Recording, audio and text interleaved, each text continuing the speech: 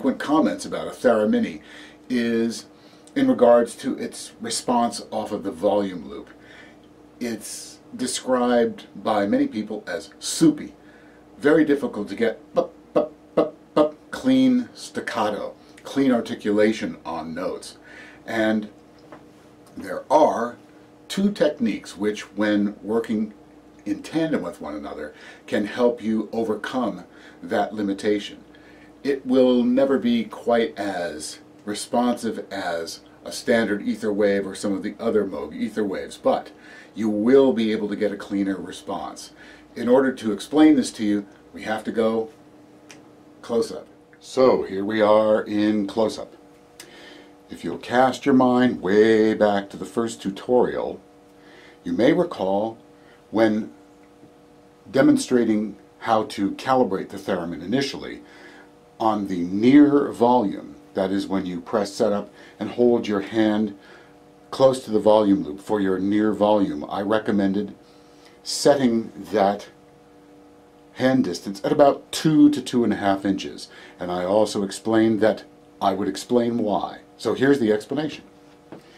When you are, when you are playing the Theremini and you are trying to articulate notes, most of the time people are using a flat hand. And can you hear the sort of, we call it a soupy response. The decay of the note is not sudden. It's sort of like, listen.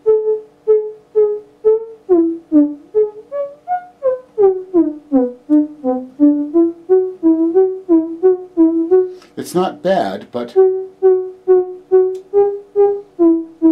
if you start trying to play an actual rhythm,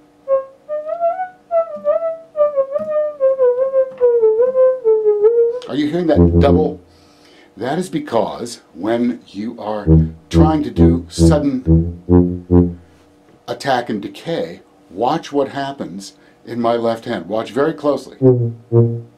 Are you seeing that it bounces? I lift up and try to set it down again to dampen the note, but my hand bounces up just slightly. And as I'm moving from note to note,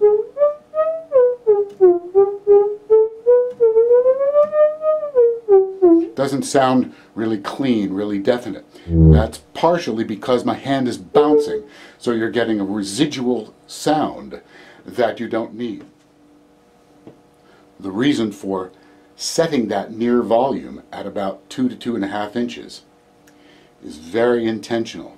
Take a look. If I put my hand in my control space while keeping my volume hand about 1/8 of an inch from the volume loop, watch how long it takes before you'll hear sound. That's about 1 inch, it's about 2 inches, and there you start to hear sound. Right at about the 2-inch mark. What this space of silence does for you is allow you to offset the bounce in your hand by taking your ring finger and your third finger, the middle finger, and actually dipping them into the loop. For lack of a better term, I call this the dip. Now you have a place for that hand to bounce, but you've got 2 inches of silence before it'll make a sound, so you will get a cleaner note.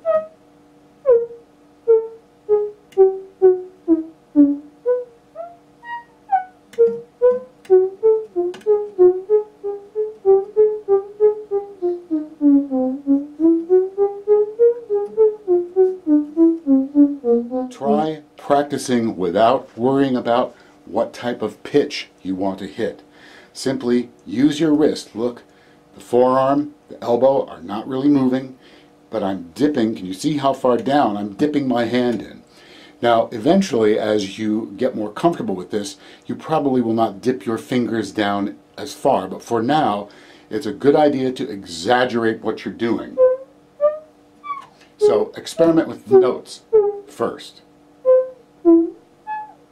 Makes no difference what the pitch is.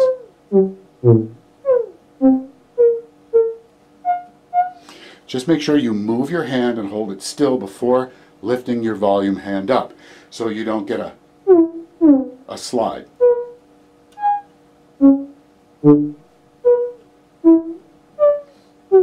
Really practice snapping that wrist up and back.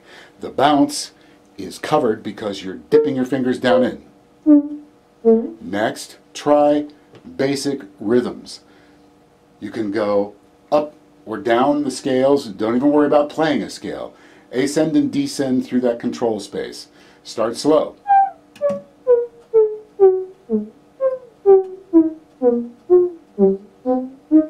Then experiment with some rhythms. Simple rhythms. Not too fast, not too slow.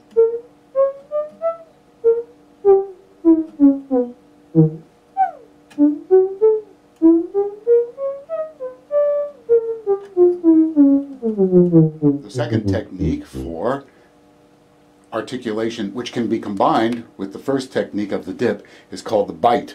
I call it the bite only because it reminds me of, if those of you who might remember Pac-Man, going along eating the little dots. And it's simply a bite. Do you hear that every time that's open?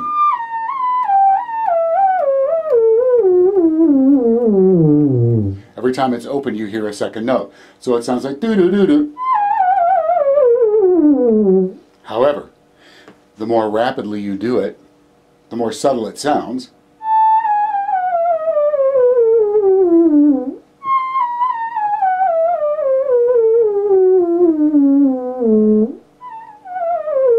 To combine it with the volume hand, the open mouth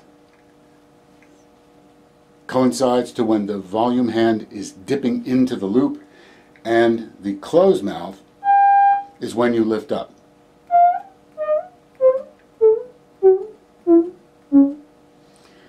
Listen to the difference between the sounds, just using the dip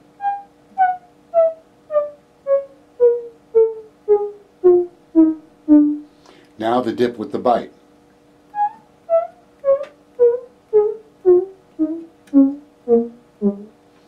Do you notice the difference in cleanliness of that note? It's slightly sharper.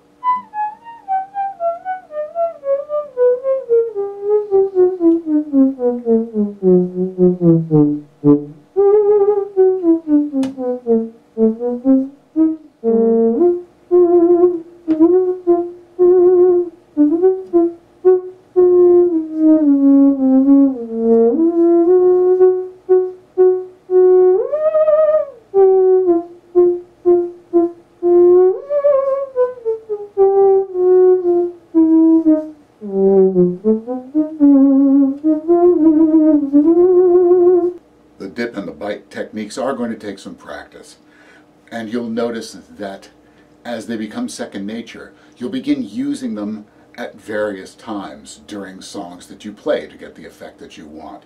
The main thing is to practice them, try to incorporate them into things that you want to play. Next time, I'm going to talk to you about a technique that this theremin was built for to help you with ear training. And it's going to be a very brief video, because the one after that, we are going to do one of the deepest dives into what this machine can do. But next time, a quick video on ear training. See you then.